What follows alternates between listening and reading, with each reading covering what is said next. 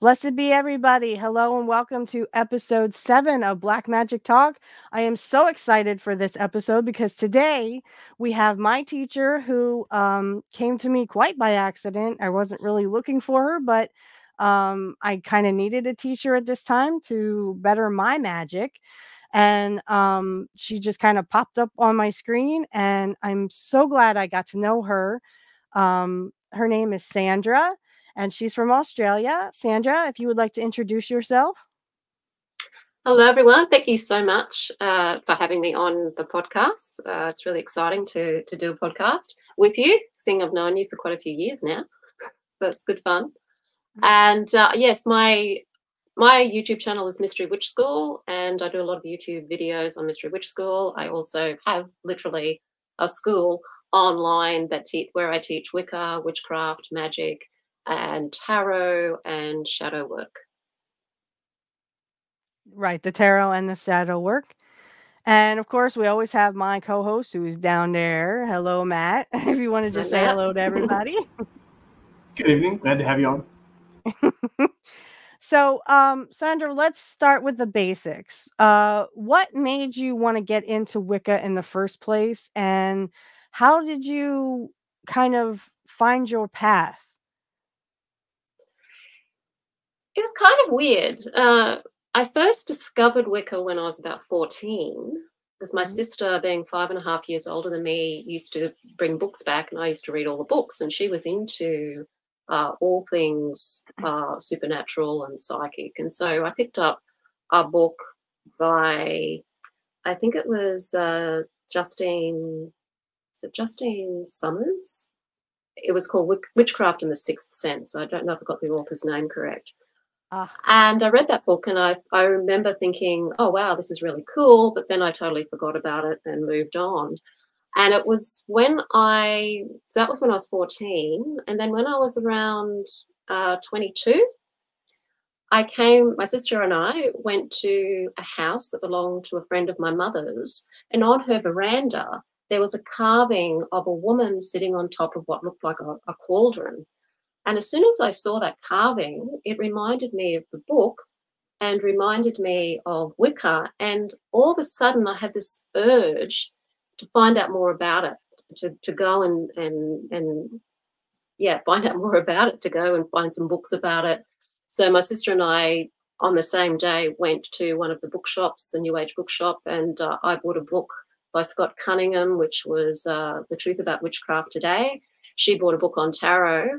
And as I was reading that book, I couldn't put that book down. It was like everything in it was like coming home. It was that feeling of, yes, this is me. This is home. This is my spirituality. And it was like it all happened within, pretty much that one day of seeing this carving. And was it like, when you picked up this book and started to learn more, was it, kind of like love at first sight, or did it take, a couple years to kind of get on your path of an eccentric Wiccan? It was immediate. It was as soon as I read that book, I started practicing. I started feeling that connection to nature. I started yearning for it. I'd always been connected to nature, even as a child. I'd loved going to rainforests. I loved going to the beach.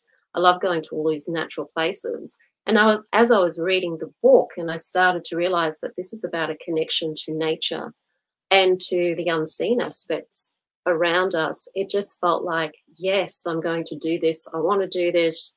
And so I was doing it in secret, because at the time I was living at home with my mother, who was a Catholic. And so I remember doing petition spells in the bedroom, and like burning petitions in the bedroom, burning incense and things like that.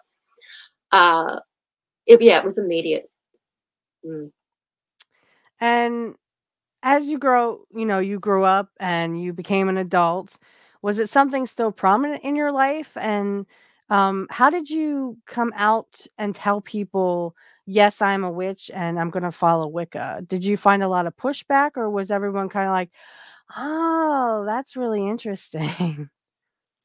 Fortunately for me, when I was in my 20s, I was very much a part of the alternative scene Mhm. and the music scene at the time.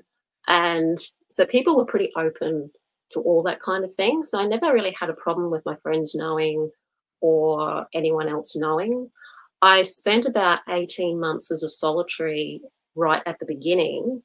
I was looking for a coven, but they're very hard to find. And when I Mhm. did find my coven, of course, I found other like-minded people who were a mix of people from different socioeconomic groups, different subcultures, and once again, I was around a lot of community that supported what I was doing. The only people who didn't know would have been my family. Apart from my sister, she knew. She used to come to some of the Sabbats and things. But as far as my mum or my mother's family, they were the ones that sort of weren't in the know, but it was very easy to even keep it a secret from them at the time. Yeah. And it's been with me throughout my journey. So even though at a certain point I got a little bit disillusioned with some of it because I felt it wasn't really helping me solve my problems of my inner self, my inhibitions, my fears, my doubts, all of that inner stuff, that shadow work stuff. There wasn't anything at that time that helped me with that. So I did go and look for uh, other spiritual traditions to try and fill that gap, such as Buddhism and Sufism. I explored other magical traditions as well from more of an intellectual perspective. And wasn't until much, much later that I came back to the craft fully with all of that stuff and started to get involved with it again, which was interesting because that started to happen around the end of 2010. And I started to get back into the community again in 2012. Okay. Very significant year for for change, 2012. Yeah. Now tell me about the coven. You had mentioned it on one of our talks before, but I kind of want to get a sense like what was the coven to you? How did you fit in, so to speak? And we did have an author named Sonia Smith who is from the UK. Wonderful lady. I love her to death. I want to have her back on. Um, and she was kind of saying how, like in a coven, once you become priestess, you have to kind of go and make your own coven.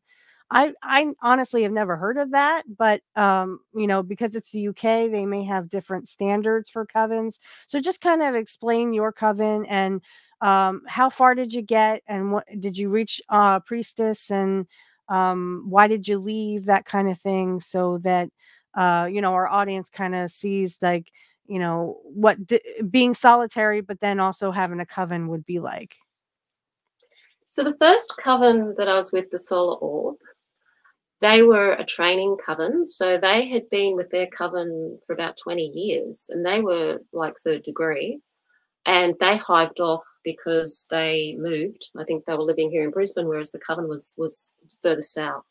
Mhm. And yes, it is traditional in, say, Gardnerian Wicca, I think, and also Alexandrian Wicca, where once you reach third degree, you then would hive off and form another coven so that they're all small groups and the groups don't get too big. It also, I guess, spreads as well. But these days, I think people are a little bit more relaxed about those kinds of things. But with this particular coven, they decided to make it a training coven because they wanted to teach.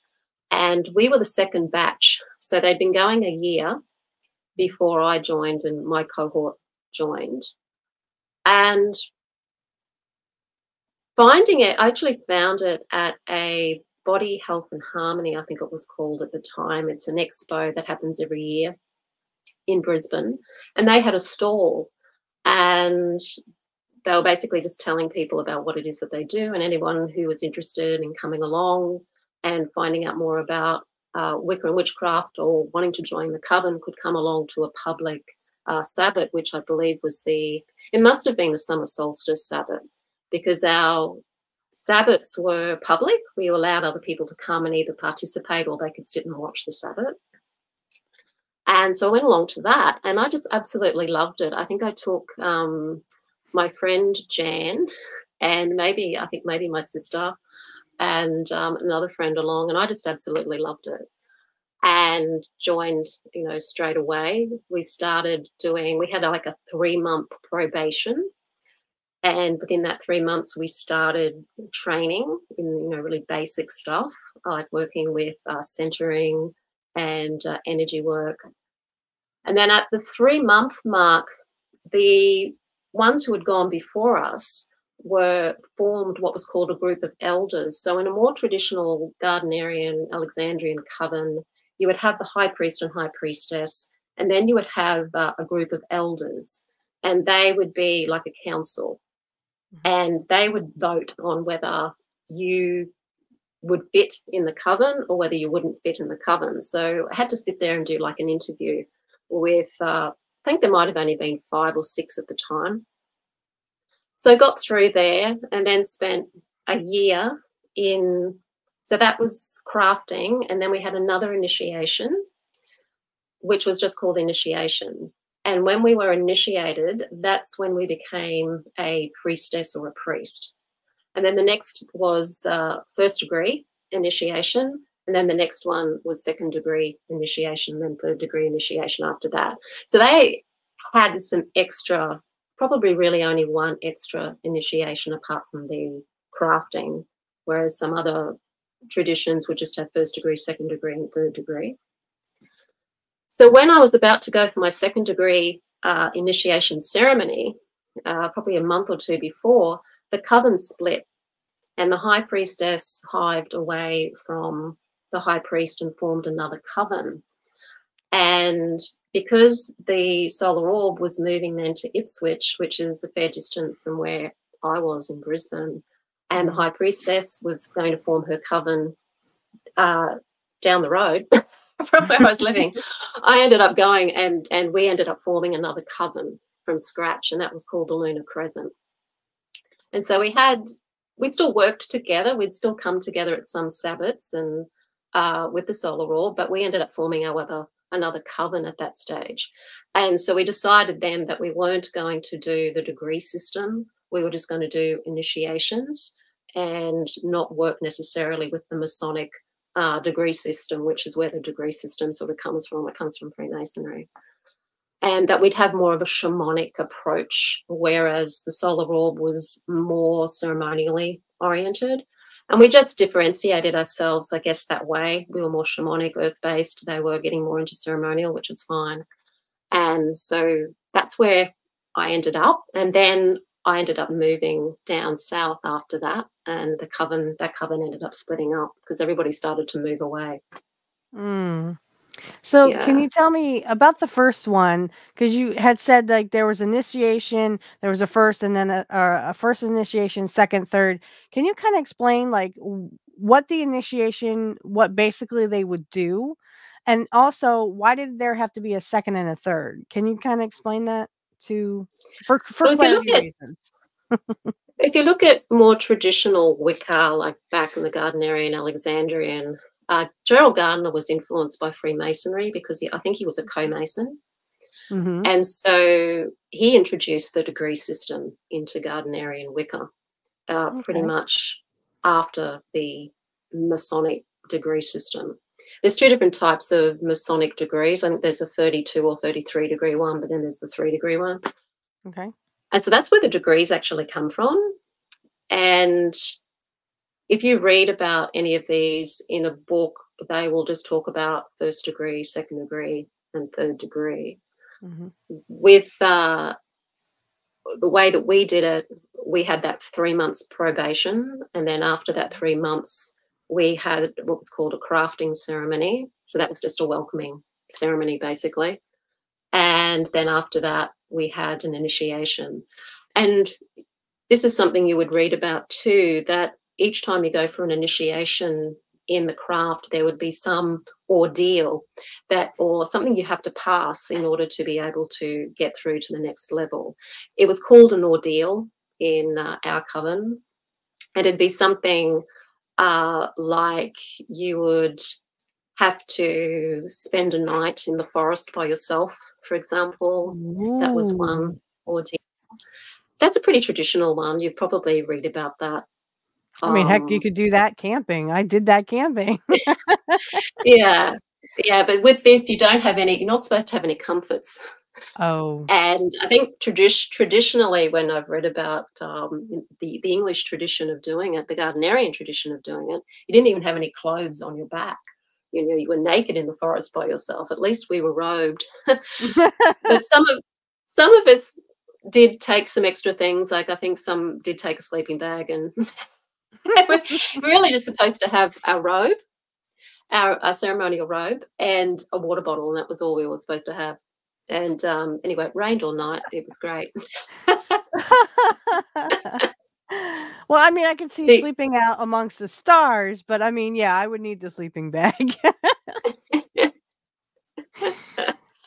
Then for other ordeals, there was a test of psychometry. So this is where you're testing your skills in being able to read objects. So we had, I think it was a rune, and a high priest projected a year of his life or memories that he had into the rune. And then we did a meditation, and we then had the rune for about 5 minutes, and we would have to then write down whatever came into our mind from holding on to the rune. And I thought, oh gosh, you know, everybody thought they were going to fail because, I mean, gee, how's this going to work? I was so surprised. Pretty much half the things that I'd written down were spot on with things that he'd experienced in that year that he projected into that rune. It was really amazing. And so that was one. And another one was having to do an astrology chart. Oh, my favorite. Yeah. Because back then we didn't have computers weren't a thing. People Right. didn't have personal computers or anything. They were only just starting to come out. And so we'd learned astrology, calculating it right from manually calculating it, having the book, the ephemeris, having the book of tables and having to put it all together, draw the chart manually, put in everything manually.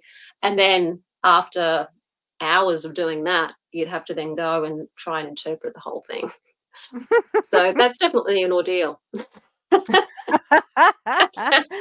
I love that though. That's why I'm trying to like Sonia Smith, who's one of the authors that we had on recently, just started a psychic course that I'm now a part of. Because I think now that my magic is getting much, much better due to you. Thank you so much, Sandra, for that. I just want to sort of get to the psychic side and kind of like I can hear spirits, but I want to get to seeing them. And I know Sandra was saying like she could see things with her physical eyes, which is something I want to get to a little later. I want to know if you've had any kind of like spiritual experiences, or if you've seen spirits, so any kind of paranormal experiences, as us witches tend to do. But I'm kind of curious when they split off and you were with the lunar, what was it called? I'm sorry, the lunar Lunar crescent. crescent, lunar crescent, right? When you were with them, um, were you still supposed to be initiated, or was it kind of like they just kind of made up their own rules on the spot? There was still initiation, but it Okay, wasn't in a degree system. So it wasn't following that traditional sort of this is your curriculum for this year in a day, and then you're tested. And because there was also knowledge tests as well, like exams and like being back at that kind school, of thing really? too, like being back at school. Very, very Western approach to spirituality it is. We decided not to do that so much. We tended to have, I guess, a bit more of it was a bit more raw and less hierarchical in that Okay, structure because we were predominantly at the time women. And so it sort of took on more of a feminine way of working rather than the more Gardnerian Alexandrian way of working, which is more hierarchical and more masculine in the way that that works because it's more it's hierarchical, which is more masculine. hmm So it changed simply because the majority of us were women, and it just morphed that way. No offense, you know, Matt. that's just how it went, you know.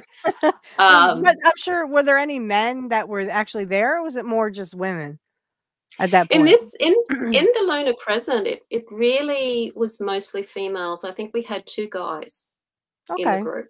but you at least still Yeah. had one. Whereas Solar Orb was more balanced. It was Okay. balanced pretty much with males and females. Yeah. Now, do you see, when it comes to the craft and your students who can sign up, I will have all of Sandra's links in the description field. Her mystery witch school, she is having it's like half off till Beltane, I think, or maybe it's this whole week. Are you having half off on the tarot? I'm having half off on the tarot for the rest of up until the 30th of April. Okay, US. So so for till Eastern tomorrow. Standard Time, so till tomorrow, Hmm. your guys' time, and us Hmm. too, because in Australia it will be 2 p.m. on a Wednesday, on the 1st of May. But yes, so you've got another day to get 50% off the Confident Tarot Reader course and also the Shadow Work course, which is the Wheels of Empowerment course. Yes, and I highly recommend those classes.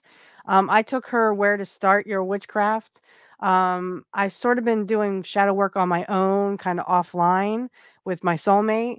So, but I definitely recommend the tarot. I also took the tarot course, loved it. It was great, and it really explained how, you can become your own tarot reader. And, when someone asks you a question, you can read them accurately.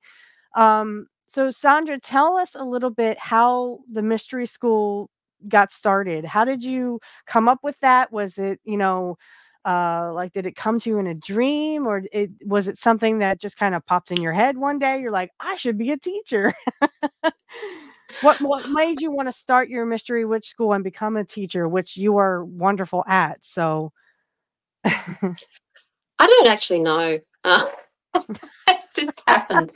Um, it was something that I wasn't planning on happening. It okay. kind of happened. Um, when I left the Sufi Gurdjieff group, I did feel that I wanted to contribute in some way, um, offering teaching in some way. And it was just after that that I joined a meetup group here in Brisbane. I can't even remember what the name of it was then. I think it was called, it later became called Brisbane Craft and Magic, but it had another name. I think it was Brisbane Ipswich Witches or something. And sort of got involved in that and in the organisation of that. And then that totally changed because there's a lot going on between people, as some groups have. And so another girl ended up creating a totally different group, and she asked me to come and lead that group for her. So because the other one had died, and Oh. so she actually took the initiative and set up a group. And then, Mhm. of course, she didn't feel confident teaching. She just wanted to have a group. She wanted to have friends and somewhere to go. So she created the group and then asked me to lead the teaching. So I ended up sort of doing that. And it was a bit scary at first because I sort of felt like, okay, I knew that it was something I was meant to do. I knew that I was being led to do it because of how it all happened.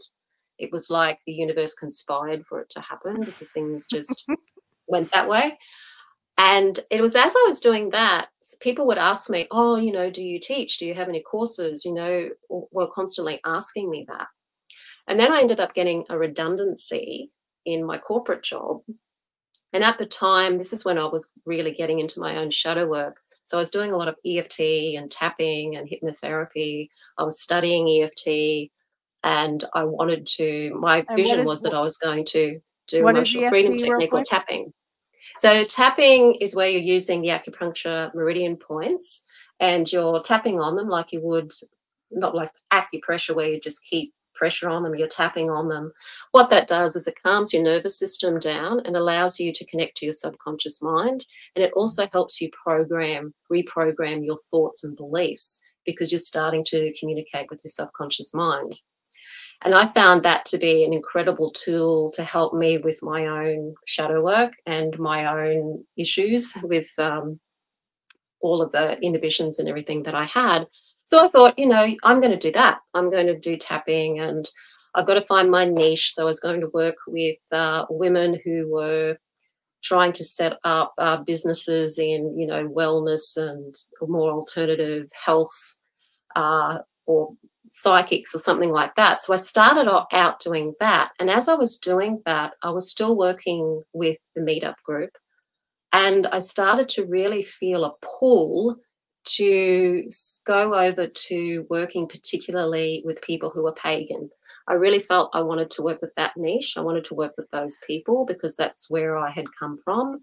And it's not easy to do this kind of work in mainstream circles, because our beliefs can sound a bit off the planet to some people. And if you're working with people who are trained more mainstream in wellness or mental health and things like that, it can end up being that your pagan can almost be a symptom to them of being not mentally right. Right, So a mental I, illness, yeah. yeah, exactly. And so because this was more a personal development thing anyway, it's just been really helpful to work with people who are pagans. So, but I also wanted to teach Wicca and witchcraft using all the knowledge that I'd acquired from being in different traditions such as Buddhism and the Sufism and Gurdjieff and all of that. And I wanted to bring that into Wicca and witchcraft because I saw Wicca starting to sort of turn into something that was becoming quite superficial. And also, probably more recently, a lot of witchcraft and paganism's really taken a turn towards more the darker, more base kind of way of being. And I knew that so many people wanted to walk this path to become more conscious and more aware of who they are, what they're doing here, and embracing their divinity through the craft, through magic, but not to, get involved in harming and getting caught up in the shadow stuff of resentment and anger and bitterness, but to try and transcend that and create the life they really want to create. So it's sort of, I knew I wanted to pivot, but I was a bit scared of pivoting. And so I ended up working with a really wonderful holistic business coach, and she helped me pivot. She helped me realize, yes, this seems to be where you want to go, and she helped me set it up so that I could move into it. But it was very scary because I didn't plan on doing it. So you said that you would work with shamanic structure from the Buddhism, and I love shamanic beats. It's like instant relaxation as soon as I hear it. So I mean, maybe that's how I should always meditate. But so tell us on the psychic side, who you worked with. Did you teach psychics, or did you more like did you ever help the police, that kind of thing, or maybe the police in Australia? What is the extent of your abilities? And would you ever think about teaching maybe psychic abilities to someone like me or someone else who wanted to, make my sight better, and physically see spirits like with my physical eyes if I could get to that point? It's not really an area of focus for me. I do know that the police here in Queensland do work with a psychic, because friends know who the psychic is that they work for, that works for them. So they do work with psychics. And a friend of mine who is a I Ching tarot reader, she's also had detectives come to her as well. But it's not something that I've experienced, and I don't focus so much on the psychic stuff apart from for myself. I tend to be the sort of person that, like, the spirits can stay where they are, and you know, I don't really want to get involved in conversations with them or get involved with them unless I'm particularly wanting to work, um, like with a deity or something like that. I'm not really interested in pursuing that more psychic stuff. It's not really my thing. My experiences with seeing spirits and entities comes more from when I'm in between sleep and waking is when I seem to be the most visual when it comes to seeing spirits. And usually I'm telling them to back off. Go away. Leave I'm me an alone. Let introvert. me sleep. And when I have actually had visual experiences, it's usually because I've been in some sort of a trance state and they've just sort of come on instantly. My psychic knowing is more cognizant, where it comes Omniscient. through thoughts I also have and that as well. feelings, yeah, Mhm. rather than seeing things. Or, yeah, so I either feel something or I can sometimes hear, like in my imagination, hear things, or thoughts come through more so than vision. Yeah. See, So it's not I something I would teach at this stage. at this stage, okay. Mm. Maybe in the future? Do you see yourself maybe in the Maybe, future? maybe. Okay. As I said, it's not really something I've ever really been interested in focusing on particularly. Okay. Um, yeah. Well, I'm sort of that way. Yeah, like I feel answers. Or like one time I was doing a reading for a friend and I said, "Why do you pace back and forth?" He goes, "How did you know that? Nobody knows that. I'm doing it by myself." I'm like, "I just felt it." Sometimes I do see visions. For example, my soulmate and I were talking about something and I had seen a Native American spirit. I couldn't see the face, but I could definitely see that it was a Native American spirit that was watching us. Now there are supposedly Native American spirits around here because this was an Indian burial ground at the time, and of course, the white man came and took the land. Um, but this was something completely different, something that him and I were talking about. Um, but like I could see, like I said, I could see the body, but they wouldn't show their face to me. Like I couldn't see the face in my mind. I can definitely hear spirits. In fact, I can hear living spirits, and I wish I didn't. I can hear my stupid cousin, and I wish I didn't hear him, but it's getting like less and less with him. I think Hecate has really worked with us, and honestly, Hecate has definitely. When I asked her, "Will you help me to hear him physically, hear spirits physically?" Um, she was right there and she said, "You need to get in meditation, you need to," it's like the picking out the hearing. And when I actually will do kind of guided meditations on YouTube and stuff, um, it was basically exactly what she was telling me are in these guided, YouTube things. So, and I've dreamt about Hecate, that one dream I was telling you about, Sandra, where she came to me and she was kind of like, she laid down on the earth and she's just like, "Ah, it's been a long time. I haven't been, among the humans in a long time." I was like, "Okay." Just kind of like, "Come on, we need to go to school." And I'm like, "Wait a minute, we're going to the wrong school." So it's like she was kinda like my mother at that point, only my mother was not so nice. My physical mother in this, timeline, or this whatever you wanna call it. Some people call it a simulation, some people call it, reality, whatever you wanna call this timeline or reality or simulation. My mom was not so nice.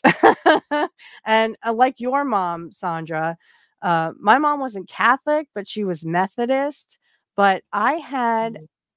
gotten a spell book back when I was, oh, I must have been 11 or 12 years old. And um, I just would read it constantly. I would be like, "Oh, I want to do this. Oh, I want to do that." And I think my mom, when I left her apartment, we were in a second floor apartment.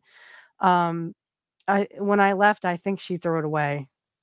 I think, yeah. Well, Mm. actually, well, before we moved. So I moved when I was 16 into this little apartment with my mom, and I think she found it and she threw it away. So I tried to keep it from her, but I looked all over that apartment and I could not find my spell book.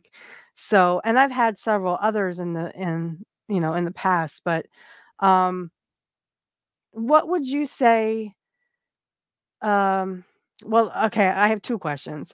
So what would you say is your like favorite spell to do, or a spell that you can't get enough of doing? And also, my second question is um, about Hecate. How did she kind of come to you? Did you do a meditation? She just kind of popped in, or I mean, was it kind of like um, one day she just appeared in your one of your rituals or whatever? So for the first question, I don't really have a favorite spell. My favorite spell type is candle magic. So I Hmm. like to use candles. I like to use the colors and the herbs and all that.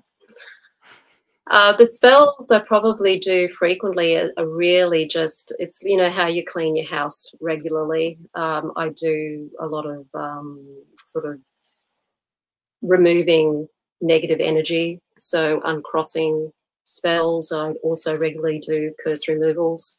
Um, Probably once a month on a new moon, I will usually do some sort of housekeeping protection type of spell, just to keep things clean and clear. So those probably the most common ones that I do. I've certainly done quite a few money spells over the years I because just did one I too. yeah they'd probably be the ones I'd done the most, I think, over the years. Have been money spells because I had a lot of issues with my relationship with money. Don't we all? So that would probably be the ones that I'd done the most. I'd done love spells too when I was younger, um, as well, but mostly would have been money spells, I think. With Hecate, I had never really been interested in working with Hecate. I had the mythic Greek tarot deck, and she was the moon card in that deck. It Mm-hmm. still is the moon card in that deck. And one day I was sitting out looking over the ocean on my sacred rock that I have down at the beach, and I looked up at the moon, and the moon would have been probably maybe 4 days, 3 or 4 days off being full. Okay. And I looked up at the moon, and I had this instantly. I thought of that card, Hecate, and I sort of heard in my claircognizant way, "It's time to work with me now." A couple of days before that, I think it might have been a couple of days before, or maybe a week before, I had got an email from Jason Miller. I was on his email list somehow. And he was starting to run his Sorcery of Hecate course. And I sort of looked at it, and I didn't really have an interest in it. I thought, oh no, I'm not really that interested in that. And then I had this experience with the moon and heard her say, "It's time to work with me now." And then 3 days later, I got another email in my inbox from him about the course, and it felt like, yes, I have to do this course. And so I did. And it is like a really good course if you want to work with Hecate in a kind of a Buddhist way. He because of his Buddhist background, he works with mandalas in the same way that often Buddhists do, in similar kind of ways that they work with deity. So the way that he sets it up is very much in the astral. So you create an astral temple, essentially, Okay. with the guardians, and with other goddesses are a part of that too. And you get to meet other goddesses that are kind of under Hecate's, under her supervision, and also other beings that are under her supervision too. And it's a really good course. Could you send me that? I would be interested in looking at that. Because I love the Buddhist I like that again, like the shamanic beats can literally just anywhere I am. I'm just like, relax. Yeah, because he uses mantra. He uses the Okay. mantra, and Yeah, mantra is very powerful, very good for people who struggle with meditation. I think most of us struggle with meditation, but particularly if you're very active mind, it's really good to work with mantra, and he works with it in the way that the Eastern context of working with sound and mantra and vibration and the symbols and visualization, and yeah, it's really good. Yeah, send that to me and I'll put it down in the description field for anyone else who would like to do it because I'm kind of interested in it now. Um, Let me just say real fast. I actually had always prayed to or called to Aphrodite, who I felt ever since I was a kid. I used to watch, Xena and Hercules, and that was actually over in New Zealand. They would actually do that stuff. They would produce that show and record it. So I kind of feel close to Australia, but also New Zealand too, because I used to watch Xena and Hercules. And Lucy Lawless was actually from New Zealand. Uh, Kevin Sorbo was not. So I yeah, I called to Aphrodite for the longest time, and then I think about the time I started. I mean, I was always interested in like Isis. In fact, I had a couple of. I was telling Matt this when we did my statues. We did a statue episode already where I got to show off all my statues and stuff. I was already interested in Isis because I just was kind of looking for a certain goddess or, like mostly the goddess of love and beauty, which was Aphrodite. Isis is more like a mother. She's like the childbirth. And then I did show my statue to Hathor, who is the Egyptian goddess of love, who and Matt knows this. The movie Gods of Egypt came out, and I fell in love with Hathor, even though she kind of like gives herself up to Set so that he won't kill Horus. I'm sorry, he won't delete Horus. This is going on YouTube, so you have to watch what you say. So in the movie, I just fell in love with Hathor, who is the Egyptian goddess of love, and on Amazon, I just purchased, just out of the blue, purchased a Hathor statue, and she's always kind of been with me, even though I was almost more focused on like Isis and Aphrodite at the time. And then when I joined your course, Where to Start Your Witchcraft Practice, that's when I met Hecate. And then, of course, I got the jewelry to, I don't know if anyone can see that.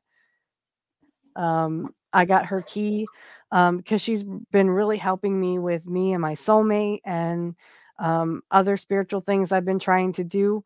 And even in the course of things, because we celebrate Isis around Ostara. So around Ostara, we'll call to Isis and Osiris. And I actually did buy an Osiris statue. You saw that, Matt. That because I mean they were kind of like a package deal anyway, and I sort of knew the background with Isis, but it was more like when I took your course, it was like a whole big background, and I was just like, yeah, I sort of heard about the fun part of Osiris, and that's how she got pregnant with with Horus, because she found like when Set cut him up in pieces, and hid the body parts, and then she kind of has to go find them, and then kind of but she takes his fun part and gets pregnant with it, and that's how they have Horus. So I'm sorry, my nose is itchy. Someone must be thinking about me. So I also have kind of pulled in not only Osiris, Isis again, and Hathor, but also Kali Ma. And this is so strange. I have watched Indiana Jones and the Temple of Doom since I was very, very small. And I would always turn my, head when the doo-doo, doo-doo, doo-doo, doo-doo, he's holding the, piece of that guy. Matt, you've seen it, I think, right? You've seen that movie? Yeah. Have you ever seen the Indiana Jones and Temple of Doom, Sandra? I have a long time ago, so I don't remember the Yeah. details. So, well, she they make Kali Ma, of course, the mean goddess, The even though femme she was fatale, yeah. never, yeah, she was never mean. I never saw her as mean. I always thought, like, I always felt warmth come from her, like, that she was very misunderstood. And when I call to her now, it's just like she just kind of like watches. She's like peering around the corner, like if you could see someone like peering around the corner to see what we're kind of doing or what I'm kind of doing. Um, but she has helped me with many things. So let's get we're just going to turn the dial a little bit because we do have about 15 more minutes, a little less than 15 minutes. So turning the dial a little bit, how would you say, like, first of all, have you had any paranormal experiences such as ghosts, I don't know, malevolent spirits? We're kind of doing what we did with Sandra, where she actually, and I couldn't believe that I shouldn't have asked her. I said, "Have you ever encountered a malevolent spirit?" Excuse me, I can't talk today. And she actually was kind of reluctant, but she was like, "Yeah, I have." But she told us the story, and I felt like she was like shuddering when she was talking about it. But if you could just tell us if you've had any paranormal experiences with regular spirits or with malevolent spirits, how did you deal with it, or how did you how did it affect your psyche at all? Probably the most. I don't have that many experiences with malevolent spirits, fortunately. Um, in dreams, I'll usually the last one that I had in a dream, I actually invoked Hecate, and it went away. But ones that I've seen, uh, again, this would have been in the as I was waking up. My deceased partner, he he was asleep, and I woke up and I saw three shadow men. One was behind me, one was over on the other side of the bed, and the other one had its hands around his neck. So it looked like they were trying to strangle him. Hmm. And my instinct was to pull them off. It was just to pull them off. And Hmm. there wasn't any reaction other than to pull them off. And then I sort of woke up out of it. And it was interesting because within about a month, he actually ended up in hospital because of his Right. lung condition. Hmm. So I don't know where they came from, or like whether he picked them up somewhere or whether somebody sent them. But they were definitely picking on him. Hmm. But for me, usually in a dream, or if I do feel the presence of something like that, I will usually invoke Hecate, or invoke the Gorgon as protection. And I get very stern and assertive with them. You know, it's like you just need to show that you won't take any crap from them. And sometimes I might banish them in a dream if they're in a dream with a pentagram, banishing pentagram. If I feel that there is anything in a space or anything that I'm in, I will draw a pentagram in the air, usually with my eyes. If I don't want to draw attention to myself, I'll do it with my eyes and project the energy out that way. And yeah, invoke Hecate if I feel the need to, or the Gorgon if I feel the need for it. I haven't. It's funny because when I'm feeling threatened by something, I tend to switch into a very Aries kind of energy because I have that in my seventh house, and I tend to get very defensive and am like ready for combat kind of thing. It's like there's a Mhm. switch that goes off, and the shields go up, and you know it's like um, yeah, I'm ready to overpower it, or sort of dominate it. I guess it's kind of an interesting thing in my astrology with Saturn and Aries. And I have I'm a bit like a boulder with that Saturn sitting there. I'm exactly the same way, and I won't even be thinking about, like, the Christian Exorcist or, like, the movie or anything, but I literally every time I've had someone try to come into my space that I feel threatened, I literally wanna do an exorcism with them, but in a different way, like, Mm, I always invoke, like, the God and Goddess be with me, blessed be, it's never the Christian side of a exorcism, but it's like mm, that in my dream, and I just feel like I'm always at battle with these entities, or if I don't feel safe around someone. In fact, I tried to do one to my cousin who somehow got into my dream, and, which when I dream about my soulmate, unfortunately, he will touch me, and it's like, I don't trust him, I don't trust it because I'm afraid that it's not him. So in these dreams, I literally will be like, I invoke the goddess, please be with me, blessed be. And then it's like, like I throw white light out of my hands or something. Like I'll just go like this. And I think at one time I did do a circle. I was in the circle and I told everyone else to stay in the circle that was in my dream.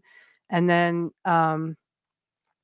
a couple times I've dreamt about snakes, um, not biting me, but, like, I woke up just before it was about to come, and I'm like, "Help me," and my soulmate's like, "You can handle this," and I just kinda batted it away. It was like, how I'm gonna deal with for the way I interpret it is the snake was my cousin, and when I just batted away, I was telling him to get out, "Get out. mm, I don't need your gruff. I don't need your drama." And, he was coming back around, and I woke up just before he was, like, in my face. So, I think there's a big battle coming with my cousin, and I don't think it's spiritual. I think it's physical. But that remains to be seen, but, mostly, and this is crazy, and it's probably because I'm probably thinking about it, but, like, recently, in the Midwest and what we call now I know there can be tornadoes in, uh, Australia. They're mm. all over the place on every continent except for Antarctica. Um, but we just had a major outbreak of tornadoes in Tornado Alley here in the United States. And that seems the bulk of my dreams. For some reason, I will dream about tornadoes. Um, in fact, recently I dreamt that I was in one, but it did not hurt me. It didn't affect me. Mm, And I did good. not get tossed around because I was Mm, kind of like in the movie Twister when they tie themselves to that pole and their legs go up and and they get to see the inside of a twister, which would never work in reality because again, you would probably be hit by debris and stuff would happen to you anyway. You'd be deleted. Um, but have you ever tornadoes in life are destructive, so in dreams they mean destruction anyway.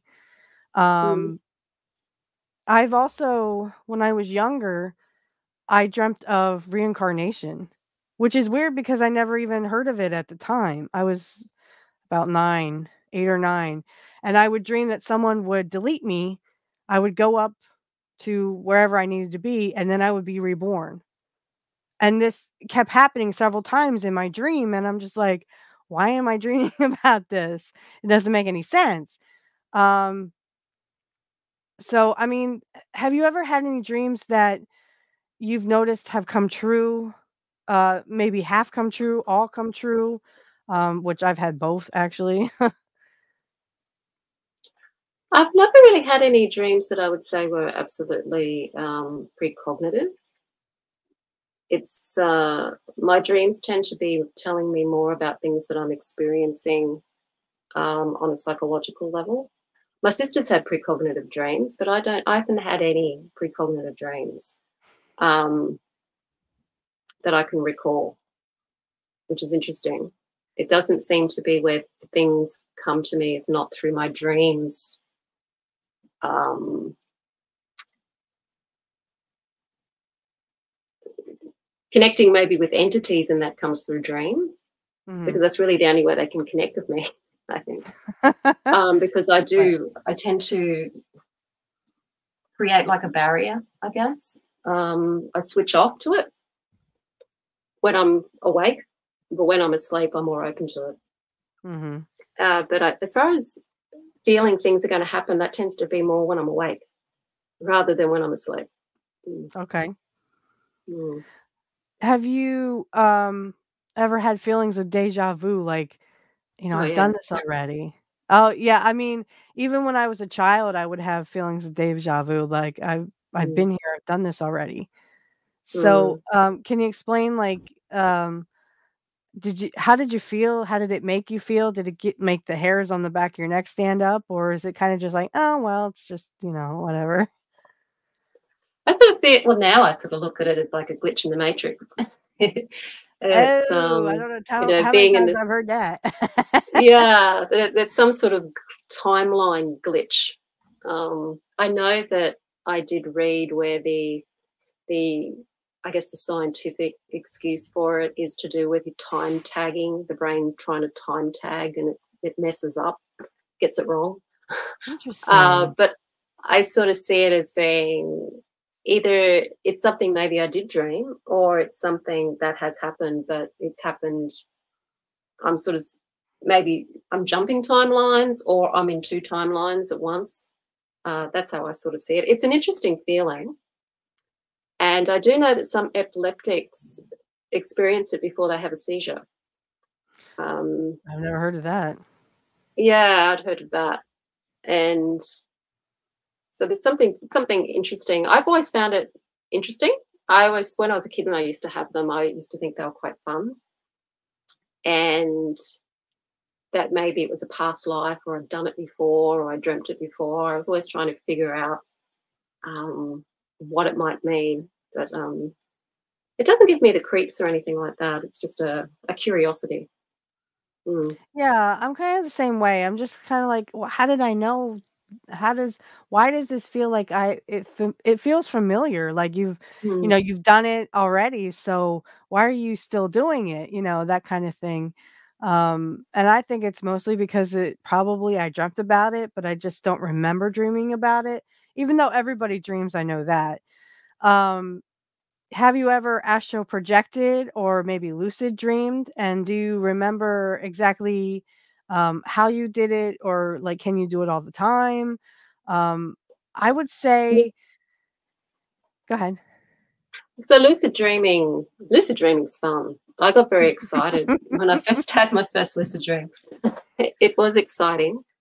I was having a dream, actually. It was a shadow character, and he was about to bludgeon me with, Oh with a big no. club or something. And I became lucid in the dream. I realized I was dreaming. And Hmm. often, even as a child, whenever I'd have dreams where I was being chased and the perpetrator was close to getting me, when I was a child, the dream would say, "Oh no, this is just a movie. It's just a movie. It's not real. It's a movie." And that's how it worked when I was a child. But when I started practicing lucid dreaming, whenever that would happen, it would kick me into a lucid dream, and I'd actually be aware that I was dreaming in the dream. And when it first happened, I got excited. I thought, "Oh, hang on, I'm dreaming. This is really exciting." And I took notice of the shadow character, and he was sort of stuck very much like in computer animation, maybe sort of more the older animation. Whereas if you stopped playing the game and there was like a monster there trying to kill you, it would just sort of just move a little bit like this. It would be in this sort of like waiting mode, because Hmm. it's waiting for you to resume the game. It was exactly like that. He was there with his club, and he was going like that, just like in a computer game. Like he didn't know, he had no instructions, because I'd Hmm. woken up. So he had no role to play, because he was coming from my imagination, I guess. And so I ran up and I hugged him and I was dancing with him. But he wasn't moving. He was just like this all the time as I was hugging him and dancing with him, because I was so excited that I was having a lucid dream. So it was the first one that I had. And they're fun. when I want to have them, sometimes I won't have them immediately.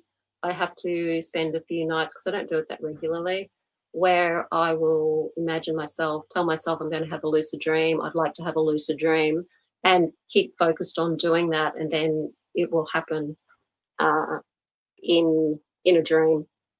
I'll just suddenly realize I'm dreaming, and sometimes I've tried to then control the dream after that, and have managed to be able to do that for a little while, and then I've gone back into just sleep again.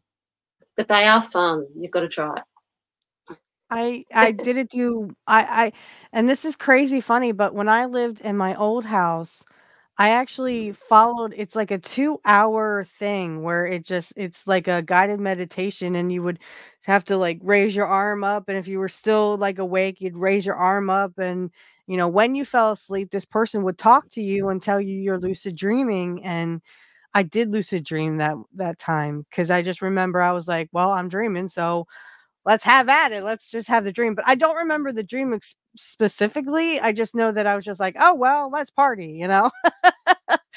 um, Now I want to move to astral projection because this is something I'm very interested in doing, at least doing it like my ex, one of the gentlemen I dated back when I was like 14 years old. Um, he can do it at will. In fact, I asked him one time to astral project and come to me and he did it just like that. Um, is there a way that we could all do that? I mean, we obviously do it every night when we dream. Obviously, our astral bodies leave our bodies, and technically, we're dreaming, but we're still having an astral experience. I do know sometimes my soulmate he'll say, "Well, you're struggling," like I'm just about to come out, but sometimes like I'm just like, I don't want to go, I don't want to go. And he's like, let go. I'm like, okay, I'm out. Is there a way, Sandra, that you could maybe suggest that it's just automatic that you come out? Kind of like my ex could do at will. Is some it more people are like naturally some people are naturally more prone to being able to travel that way. It's just, some people are more psychic naturally. They don't have to try, they don't have to develop the skill. It's just a talent that they have. So it takes a lot of work to learn to astral travel if you don't have that talent. it's could it's you just it, kind of say, I would like to astral project tonight.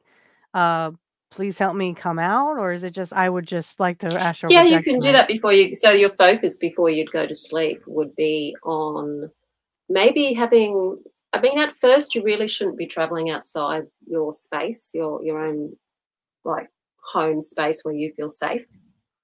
So you'd be focusing on imagining, and you do this every night before you go to sleep, that you are rising up out of your body. You turn around, you see your body, and then you maybe go for a walk along the same trajectory every night in your imagination. So at first you do it with your imagination. You imagine you're astral traveling, and then you start to maybe look at yourself, walk into your lounge room or somewhere, and then take notice of the things that you see around you, and then come back again and do that every night before you go to bed. It's kind of training.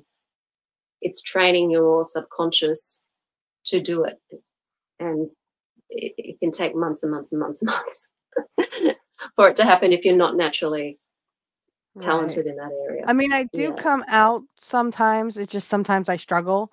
Mm. I when I first did it, I would go up through the ceiling or I would go down through the floor. Now it's kinda like you jump through the floor and wherever I wanna be.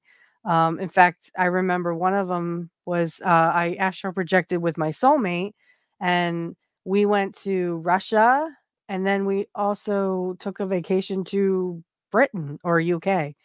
Um in England, London, England, I think, and we saw some, like, rooftops and stuff, so it was very scenic, um, when I have these kind of out of body experiences, it's very scenic. And Mm. I guess he likes to take me places, so, even if I can't get there, by hook or crook, so to speak. Um, he just kind of likes to take me on little vacations that I can't go on because I'm too poor to get on a plane. And at this point, I wouldn't want to get on a plane anyway. So, um, this would conclude our interview. So I would like to thank you, Sandra, for coming on. I do know you would like to stick around a little bit. This probably won't take very long. I was just going to do the Beltane words, and then Matt has a poem he'd like to do, and then I was just going to do the offering endings, and then we could just kind of end it. We'll end it with you can find me Sandra here, and again all her links will be down in the sorry I can't talk today either description field. And if you could definitely send me that course, I would love to take a look at it and see if it's something that I could definitely do on my own. But I'm going to go ahead. So we'll just say that we have lit a circle or done a circle. Matt, are you ready as well? Okay, good. Just give a thumbs up at that point. All right. So we'll pretend we light candles. I can't light any candles, unfortunately, right now if I don't have my fan on, and my fan's really loud. So I won't be like because I guarantee you that if I light a candle now, my smoke alarm's gonna go beep beep beep. Oh gosh, and everybody Wow, wakes up. sensitive. So I actually have to have like a fan on and pour it in towards the candle. It doesn't blow it out. It just kind of just moves the flame like this. But it works. So, okay. So on this Beltane day, when the veil between the worlds is thin, I call upon the goddess Denu, the great mother of the gods. I call upon the god Belnos, the shining god of the Celts. Be here with me during this ritual. Be here as I celebrate love, fertility, and growth in the season of Beltane. Now it says, stand with your palms. Obviously, none of us can stand, but if you just want to put just do your best, I guess.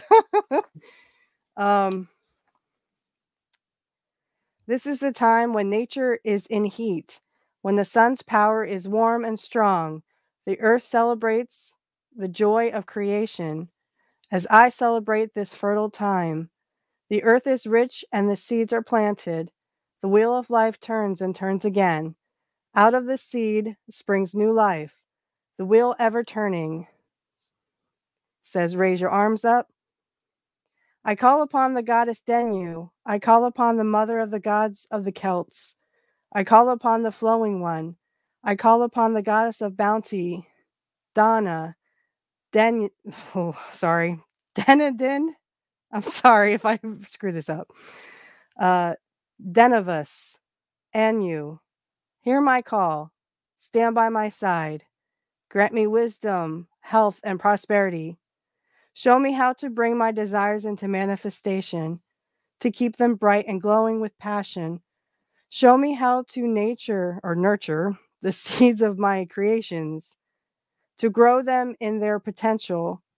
Show me how to transform my life, to grow in wisdom, truth, and purpose. The manual of Daniel about me. It says, cross your arms over your chest. The memory of Daniel within me. It says, uncross your arms and lock your fingers. The protection of Daniel keeping me from harm, from ignorance, from heartlessness, this day and night, from dusk till dawn, from dawn till dusk. I call upon the god Belnos, the bright and brilliant god of the Celts. I call upon the god of the bellfire. I call upon the god of pastures. I call upon the god of purification, Belus, Belnos, Bile. Hear my call. Stand by my side. Grant me healing, restoration, and passion. Bring healing to my body, mind, and spirit. Shine your blessings upon me. Show me how to create with the fire of passion, so that I can inflame the world with my light. Show me how to make fertile the seeds of my creations. Kindle the fire of growth within me. The mantle of Belnos about me. Cross your arms. the memory of Belnos within me. Lock your fingers, the protection of Belnos keeping me from harm, from ignorance, from heartlessness, this day and night, from dusk till dawn, from dawn till dusk. Okay, Matt, you can go ahead and do your poem and then we'll kind of wrap everything up. Okay. I thought this was appropriate. It actually, J.R.R. Tolkien met his wife, and she danced in the Hemlock Grove for him. So I thought it would be a kind of beautiful representation of Beltane. So, raven locks as singing flocks, brighter than the sun. That day knew in golden hue, Edith was the one. Hemlock born, Othin sworn, pulled off Sigurdian task. Tenuviel placed under spell, his hand one ring would clasp. Dancing neath Hemlock Grove, old tales which newly wove, to be alive in the hearts of Hall. And that's it. I just did a short one. That was great. Thank you so much. Of course, now, if for those who have never taken the course from the great Sandra, right now would be you would do either your meditations or you would do your magic and ask Belnos and Denu to bless your magic. But we are going to pretend we already did that because we don't have time to do a ritual right now. Or magic, I should say. So I'm just going to go ahead and close it. Goddess Denu, I thank you for your presence and your blessings. I give offerings to you in praise and gratitude. May you both be pleased and fulfilled. I give offerings and thanks to Belnos of the long arm for your presence here. May you both be pleased and fulfilled. I give thanks and offerings to all the spirits who are local and my ancestors to where I am performing my rites. May you all be pleased and fulfilled. Blessed be. Blessed be. Now, I know, Sandra, you are actually doing Samhain. Is that correct? In Australia. So they are, Yeah. the southern hemisphere is different from the north. So the north is doing Beltane and the south is doing, or sorry, it's different. The north is doing Beltane and the south is doing Samhain. So Samhain is honestly my favorite time of the year. Not in the southern hemisphere, but in the northern one because my son, he was born like 4 days before. I kid you not. He didn't want to wait anymore. So he's my Samhain baby. But I love Samhain because I love to dress up and I love to take him out and he wants to be a firefighter every every Samhain.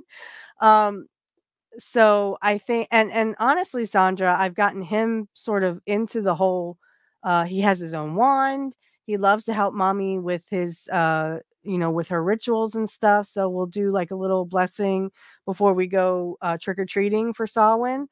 And then, we just kind of, do our thing, as they say. Matt also has a son. He's a little older than my son. Matt, do you also like Samhain? Do you go trick or treating with your son? Of course. We usually just stay at home, actually, Oh, but it's fun. yeah. Yeah, because I mean, a lot of people, I mean, especially if you have religious people around you or Christians, um, especially a major majority of them, like I do, some people they don't even bother turning their lights on, and some do, and then they don't come to the door. So, it's extravagant. But Sandra, tell people where we can find you. Again, all of her links will be down in the description field. Um, jump on the chance to get that half off for her tarot course. Trust me, guys, when I say the tarot course is worth it, every bit of it. So every dime you spend, I guarantee you, when you become the confident tarot reader that you will become, it's worth your while. I mean, I literally didn't understand half of the tarot, and I'm just like, I don't know. I'll guess. Um, but I mean, Sandra actually really takes her time and she has all kinds of videos and stuff. I know because I've taken the course myself. So I highly, highly, highly recommend it. And if you can get that half off, unfortunately, I paid full price for it. But hey, it was worth it. Okay. It was worth every dime. So Sandra, tell us where we can find you. I will put her links in the description.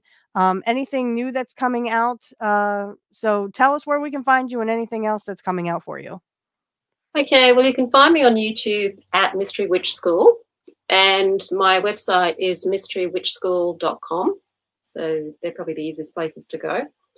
And I am working on a course in magic. I'm actually working on two. There's a mini course that's going to specialize in the types of magic like love magic, prosperity, protection, healing, success, which is like a small course. And then I'm actually working on a much larger course where you're actually looking at different types of magic. So candle magic, sigil magic, planetary magic, tarot magic. It's basically doing magic with different mediums. And so that's going to be a much larger course. So that's coming up. I'm hoping to release them at the end of May. At least start releasing them at the end of May, and but we'll see how we go. It's sometimes I think I take on more than I can chew, and when I'm doing a course, I'll go, oh yeah, this will only take this long. But every time I'm in a module, I think, oh yeah, but I need to include this, and oh, I better say that. Right. Oh, I've got to let them know that, and I better do this, and so it ends up becoming bigger than I thought it was. So that magic is the theme for this year. So if you're interested in magic, there's some courses that are coming out. Is that where you're going to walk them through how to do the magic itself? Or maybe just, get things together and then you do kind of like a walkthrough. So kind of explain like how is that going to come together? How are you going to do your modules? So the magic course, which is the magic mastery course, is going to have, each module is going to have a particular theme. So I'm going to cater for people who haven't never done magic before, because I know there will be people who've never done magic before. So I'll go right back to the basics. The first module is really focusing on intention and how to really focus on what your intention is and making like spell jars and wishing pots. Then we'd move on to I would like to do that. Candle magic. Yeah. So candle magic.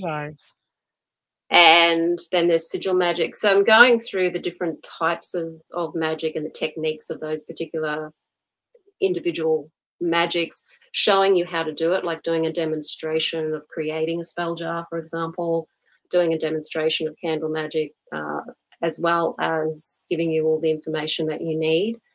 And also providing you with spell chants that you can use when you are doing your magic, so that if you're not somebody who's good at making words up, then you've got something that you can work with for all of the different types of things you'd want to do magic for. So love and relationships, protection, success in all its various different forms, prosperity and finance, wellness and health, that kind of thing. But the focus will be on the actual types of magic themselves in that bigger course. The smaller course, which is actually going to be a bonus of the bigger one, is going to have a heap of spells themselves. So it's really just teaching those people who aren't interested in learning different types of magic. They just want to do a spell. They just want the spell. Tell me what to do because I want to, find the love of my life. And so that's catered more for having lots of different spells that they can use and just guidance on what do you need to think about when you're doing a love spell as opposed to doing a prosperity spell. What's different about them? What do you need to consider when you're doing a love spell? What do you need to consider when you're doing a prosperity spell to ensure that you'll have the success that you want? Could you do a spell to bring the Fae into your house? Like to welcome them in, so to speak. You could do it. I would be very wary of inviting them into the house. Because some of them are well, I saw them in a dream, so they're welcome in my dream anytime. Yeah, be very careful about them. They weren't mischievous at all. They were just kind of like, oh, I'll let you touch me. I think they were more curious about me. But how about like, could you do a spell for like astral projection, or is that more just, you kind of have to do it on your own? intention wise. Yeah. Magic's got its place, but Okay. there's some things that magic's really not that great at. Okay. It's more you're better off practicing it and doing it. The magic could help lead you to maybe more help with it. So if you did a spell to astral travel, the magic might encourage you. It might help you astral travel, or it might bring you to a really good somebody who can teach you to astral travel, or a good book on astral traveling, or video on astral traveling. It could open you up to ways that you could learn to astral travel. I find that if I usually just ask Hecate how to sort of point me in the right direction, she just does. Like Yeah, yeah. she got me to you, and she got me to several other things that I've been working on.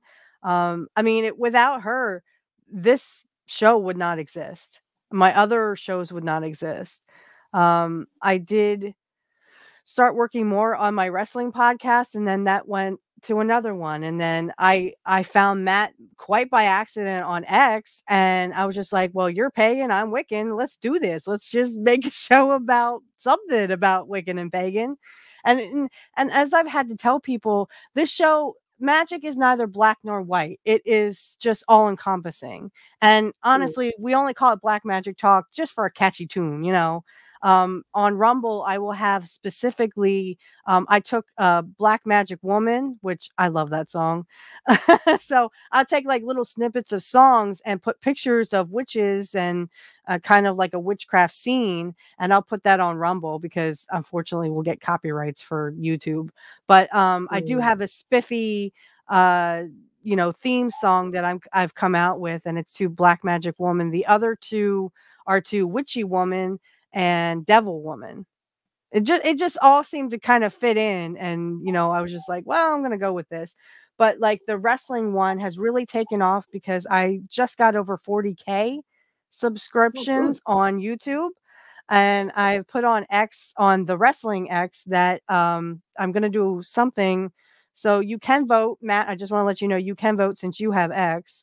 The poll is up for 3 days. You can either see me in a black hat with a witch costume. You can see me in a Mr. Perfect shirt. Now I'm wearing a Blessed Bee shirt right now. I actually found this, I think, on Amazon. Or you can hear me sing Rap is Crap on Rumble because, again, it's copyrighted. So it will be a Rumble exclusive. So, but Sandra, without you and Hecate, I don't know if I would be here right now. I don't think I would have never met Matt, and I never would have even thought of doing. I do 3 shows now. I do my Kurt Hennig podcast. I do Pro Wrestling Talk, which is every Saturday at 8 p.m. Eastern Standard Time, unless we give a different time. And then, of course, we record this one. It's not live. Pro Wrestling Talk is live. And it's kind of funny how I found Angel on X too, and he was sort of like, they had known Kit Cabello, a gentleman that I subscribed to, and Kit's. I think Matt Kit's going to be on my show because they're doing a Dark Side of the Ring called the Sandman, and he's ECW, so of course you want Kit Cabello on there. He knows everything about ECW and that kind of stuff. So I'm going to try to have him back on my show. Matt, you're welcome to come back Sunday. It's going to be Sunday about 3 or 4 p.m. He said he was going to get back to me. I don't know. Do you know anything about ECW? I know nothing. So this is going to be like, I'm going to watch the Dark Side of the Ring because I just watched the one with Sherry. I love the one with Sherry, by the way, because I love to hate Sherry, but I looked up to her. And I don't know anything about the Sandman except that he used to go like this with the beer cans and open himself up with the beer cans. Extreme Championship Wrestling was not my forte. I was like, okay, I'm switching back to WWF. But you're more than welcome to come on, Matt, if you'd like to. Just let me know if you can do it Sunday, like 3-4 p.m. Eastern Standard Time. Whenever Kit gets back to me about that, I'll let you know. Sure. Sandra, again, I'd like to thank you so much for coming on. This was so wonderful. We have to do this again because there's so much more information I want to get out. And unfortunately, we try to keep these episodes to like a minimum of like an hour if we can. Mostly because I have other stuff I have to do after this. I have to, edit everything, and I have to put my theme song on. And unfortunately, I can only do that on my phone. I can't find an app to do that, and I'm not paying for an app anyway. So, but I thank you so much for doing this. I know the time zones Thanks for are having me. yeah, the time is kind of, it's like what, 12 o'clock there? PM? Yeah, it probably is. Yeah, I have my glasses on, so I can't see anything. It's 12:30. Yeah. 12:30. So it's like 10 PM here, and I think it's hang on, it's 7, almost 7:30 where you are, Matt, because you're in California. So I'd like to thank everybody for showing up today. Again, all the links will be in the description field. I just want to let you guys know we also have a Patreon for Black Magic Talk. If you'd like to give to the show, it's $1, $3, $5, and $10. You can pick whichever tier is to your fancy, whatever you can afford. If you can, please, please, please give to our Patreon show. We're splitting it 50-50. Matt gets 50% of what I do, and I get the other 50%. Fair is fair, right, Matt? We're going to be fair about this. So if you can please give, again, all links will be in the description field. I will have everything that Sandra has, like I've been doing in every kind of video. I've been giving all kinds of your links. Sandra, I've been doing the Mystery Witch School. Also, Matt, I've been doing your teacher as well, and we're going to have your teacher on soon enough. But I'd like to thank our guest again. She's amazing. If you like to check her out, again, check out her links. They will be in the description field. And everyone have a great evening and blessed be. Thank you. Blessed be.